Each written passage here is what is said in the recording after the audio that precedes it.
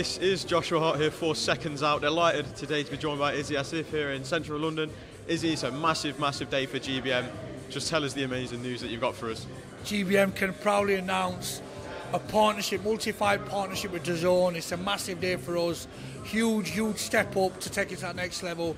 We're so proud to be signing one of the biggest sporting platform, the biggest sporting platform in the world. 200 countries, 20 million subscribers, massive social media. The home of sport and home of boxing. The passion, the vision, the drive they have is similar to what GBM want. And we want to be the best. We want to spread our brand all over the world.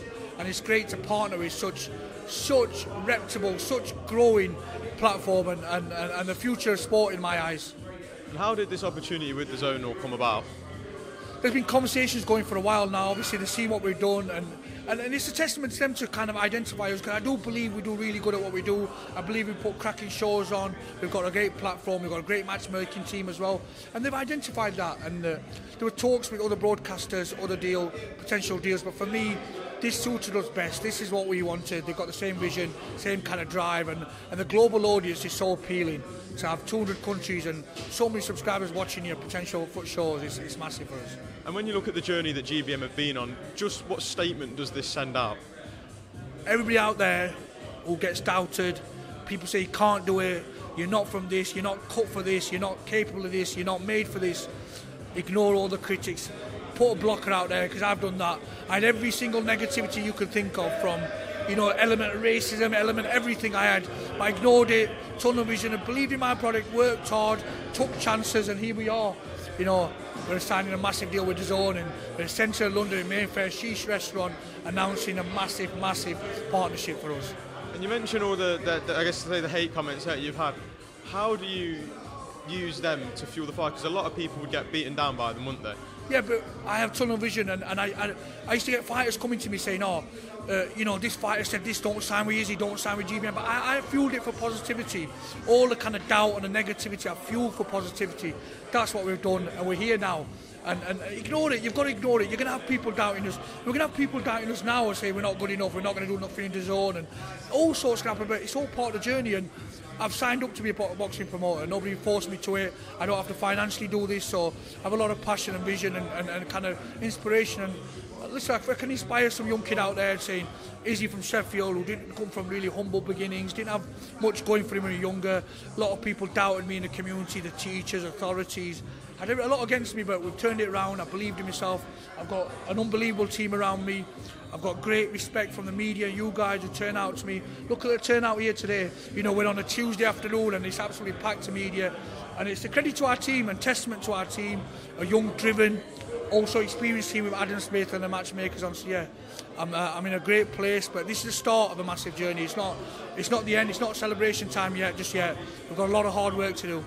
And this isn't just massive for yourself, but it's all the fighters that have put their trust in you since the start. How big is this for them? It's huge. They're going to have potentially 20 million subscribers watching the show. It's massive. What a platform. And it's going to grow as well. And there's potential growth of going abroad and going over the pond. And that's so good about DAZN. They want to spread it everywhere. And we live in a massive digital world. Times have changed, from 10, 15 years ago. Everything's like digital. Everything's going on watching on your iPads and your phones. And the younger culture, I've got nephews and everything's on a phone, everything's on a tablet, and that's the kind of way the world's going, and that's why DAZN's so massive and so important now for the growth of sport. And I think it's going to grow and develop, and I'm glad we're part of the journey. I'm glad we're associated with brands like Matchroom and Canelo and Joshua on the same platform as us. It's huge for us, huge. And the journey will start in just 2 weeks out in Coventry. Just tell us about the Coventry show. It's a stacked card. Give us your best thoughts on it. Listen, June the 29th is on paper our best show. We've really tried matching the guys hard. We understand this was before DAZN even come on board.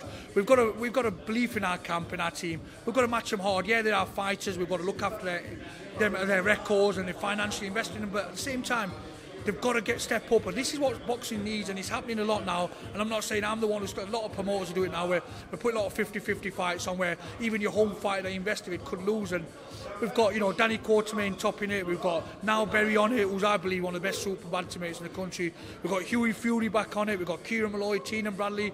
We've got Nabil Mansouri from Belgium, Morocco. 10 fights, 10 knockouts. I'm excited to see him. I've never had a first fight, we're promoting him, so it's a packed card, and it goes on. We've got another 6 fights. We've got Arlo Stevens, a heavyweight, on. We've got Niall Farrell from Birmingham, River Wilson, Ben on.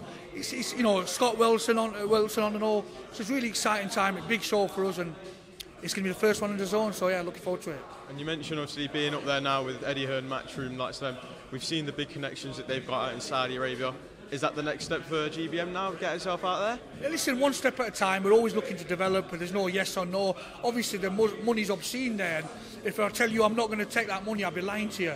Josh, of course, how can you refuse that money? Not just for me, but for the fighters. And the fighters, if you get offered a certain amount of money, you take it.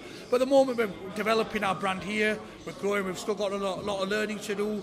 You know, we're in a great position, but I'm always challenging myself. I'm always kind of pushing myself. So this is just a start, and there's a lot of development to do as well. And just while obviously on the topic of Saudi Arabia, we've had a massive event recently with Queensbury Matchroom 5v5. One of the fights I want to get your thoughts on, we've had Daniel Dubois stop Filip Hrgovic. That's leading on to a big fight with Anthony Joshua in Wembley. How do you see that fight playing out? Who I think's going to win? Anthony Joshua, Daniel Dubois, who's going to win? Joshua KO. I just think Dubois really on a good form, but he gets caught too much for my liking. And you can't get caught with power like Joshua, because it's lights out. I've always said this, if Joshua catches anybody in the world, it's lights out. And yes, we're going to see, I still believe we're going to see the best Anthony Joshua. You know, I think he's learned a lot from his defeats with Usyk and Ruiz, and he's joining with Ben Davison, who I think's a phenomenal coach and tactician. I just think Joshua holds too much power, but it's a great fight, and I respect Dubois massively for what he's done, because, you know, when he fought Joe Joyce, most people write him off. But he's come back, he had a close fight with Usyk, you know, just beat Hrgovic. He keeps proving people wrong, and respect to him and Frank Warren, they've done a great job on him. Great promotional job on him, but I believe Joshua just holds too much power for him. And do you take inspiration from those top promoters, especially with you being so new in the industry? How much inspiration do you take from them? So I respect them genuinely, that's not on camera. If you ask me off camera, I'll tell you the same. I was talking about this on the train. I respect what Eddie's done. Sorry, let's start with Frank, he's the older one. Let's start with the elder one. How resilient he's been for 30 odd years as a promoter or longer, how tough this sport is, and he's kept it, and he's still on top of the game.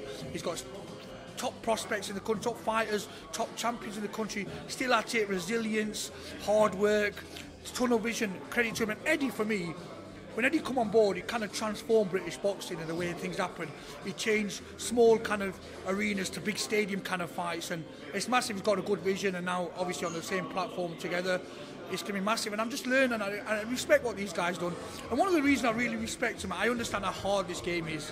I really do get how hard this is. So I respect Eddie and Frank, and I think they've done great. And what Ben Shalom's done for a young guy, you know, getting the biggest sporting platform in the country, and then Callie and all that have done great, and all what they're doing with the stuff and all on Channel 5 and Wasserman as well. So yeah, I'm not one of them promoters that are going to talk bollocks about somebody else. I know how hard it is. I get that rivalry back and forth, and eventually you'll probably see me having a bit of back and forth with promoters, but it'll just be a bit of fun and a bit of banter. It won't be real personal, never is. I understand the kind of severity and hardness of this game, but listen, we'll just keep going, celebrate today with some water. That's what I'm having today, and yeah, it's a good day for all of us. Izzy, absolutely buzzing for you. Thank you very much for your time, and I can't wait to see what this journey holds for you. Thank you. Thank you very much. Cheers, Izzy. Thank you very much.